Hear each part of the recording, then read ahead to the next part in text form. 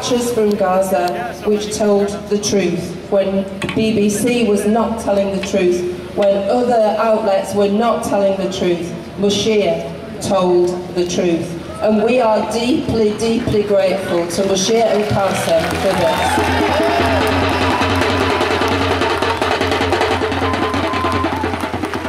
And as I said before the crowd arrived, there is a lesson here for us all. Musheir's come back from scenes of horror, from loss of relatives and loved ones, and he's still fighting on.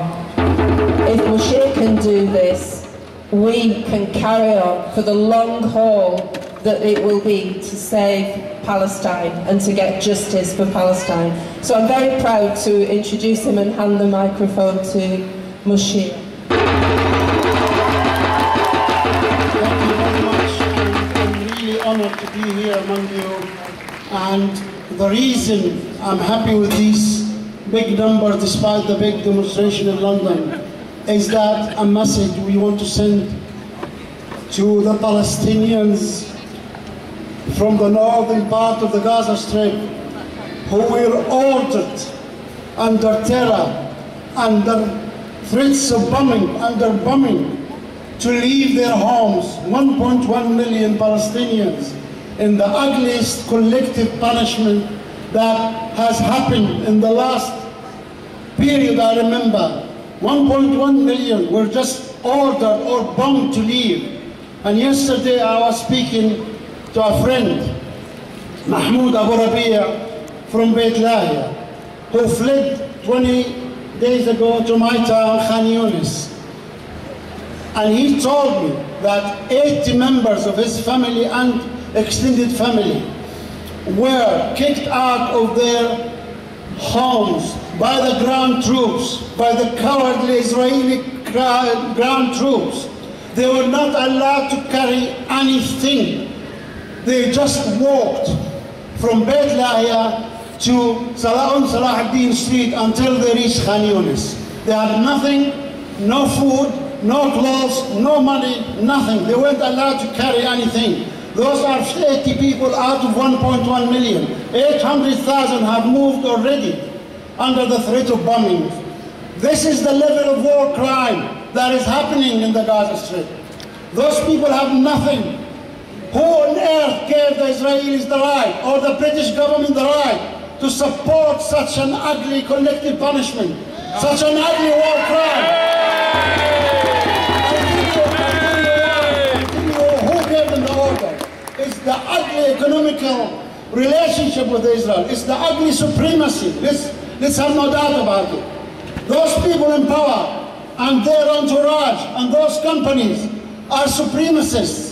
They don't look at us Palestinians or anybody else for that matter who doesn't belong to their club as equal human beings. They look at Palestinians as worth nothing. All what they want to talk about is the life of the Israelis. I stand here as a human being and I say it loud and clear. I feel sorry for the loss of any civilian lives anywhere in the world. Israelis, Palestinians, Arabs, whatever.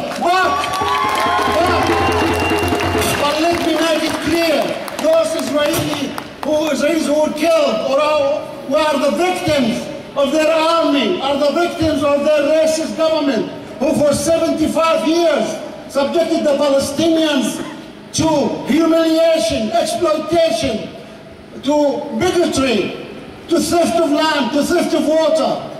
I'm standing here and I will send a message on behalf of you all to the people for Beit Hanun, Beit Lahia, the beach camp, Shijaiya, Al-Zawaida, Al-Daraj, Al-Tufah, Abasan, Khza'a.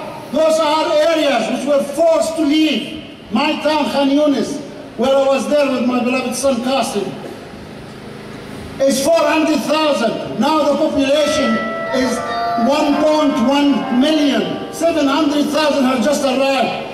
That's why I'm saying to you that I'm so proud that on behalf of you all, we managed within our efforts to support so far 1,270 Palestinian families with food parcels, blankets,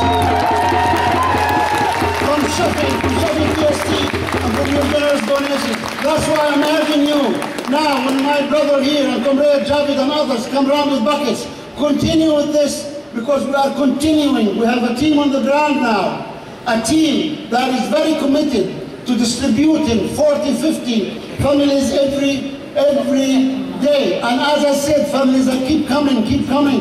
And now winter is coming in and they have nothing. Many of them are on the streets, on cardboards. My friend Mahmoud from Beit La'a told me he's trying to find cardboards to put his family on the pavements. This is the ugly face of Israel. This is the ugly face of the British government. I'll just share something with you. Ali talked about Never Stop Dreaming.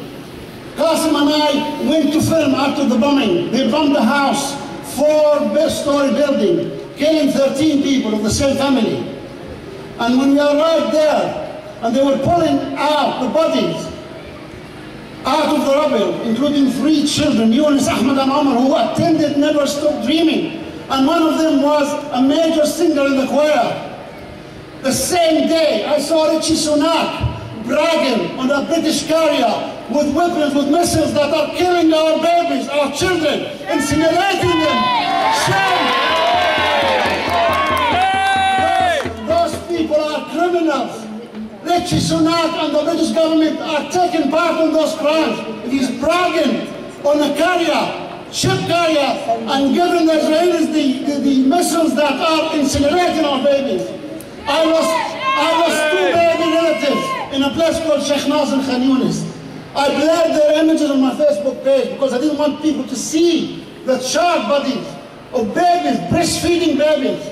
This is the ugly face of the so-called British civilization, or American civilization, or French civilization. They look at us as if we are not human beings enough, and this must stop. How on earth can 20 hospitals be bombed over the last 6 days?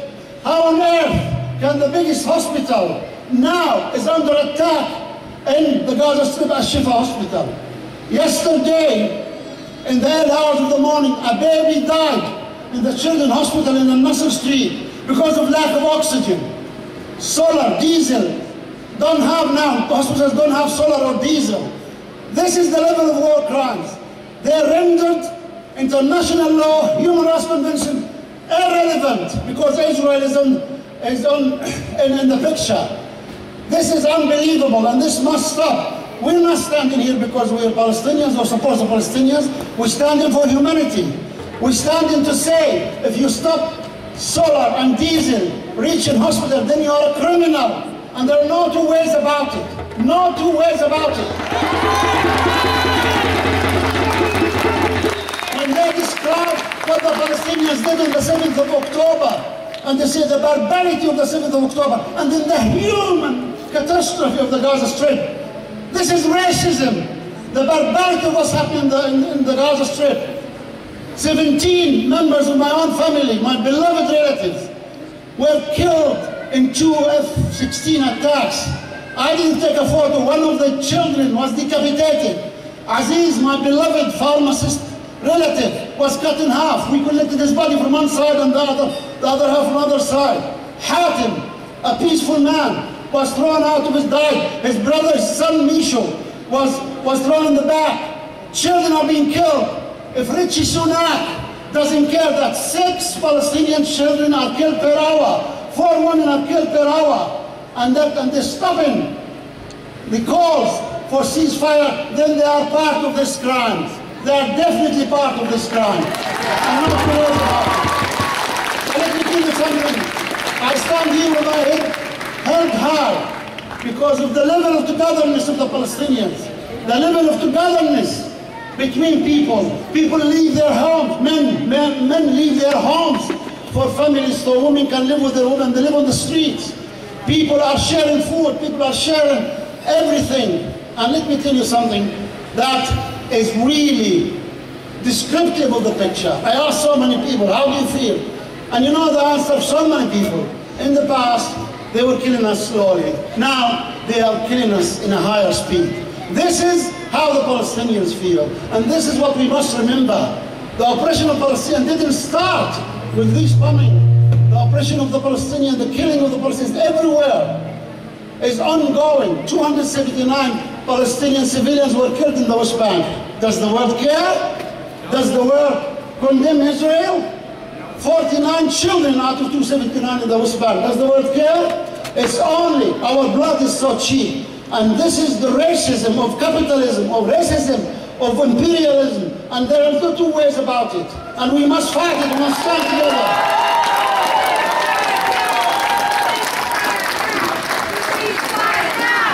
Ceasefire now!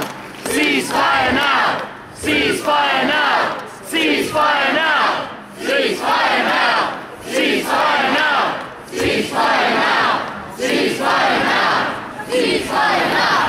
I'll finish by saying that your presence here is a statement that this government doesn't represent us, that this government shameful stand.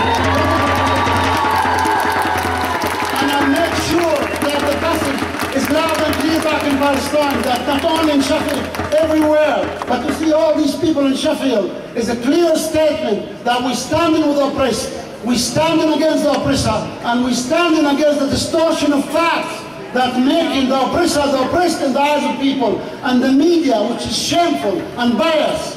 And we stand to say enough is enough. 75 years of suffering. We must go on the offense and say you are supremacists. You are not considering us human beings. We must fight all accusations of anti-Semitism, because we know we're never anti-Semitic. We fight anti-Semitism. We're always proud to fight racism, Islamophobia, and anti-Semitism.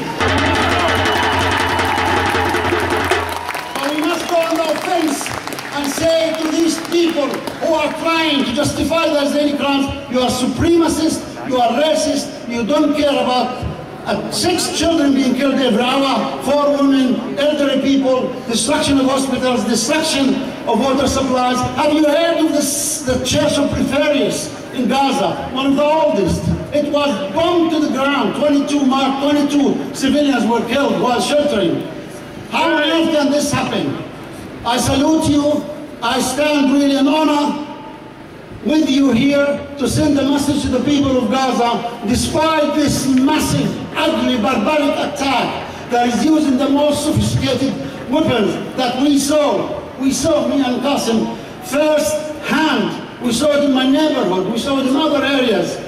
That despite all this, justice will prevail, no matter how long it will take, because all big powers like Israel and American laws who are built on exploitation, bigotry, subjugation, killing, murder, theft, were finished in history, and that will happen.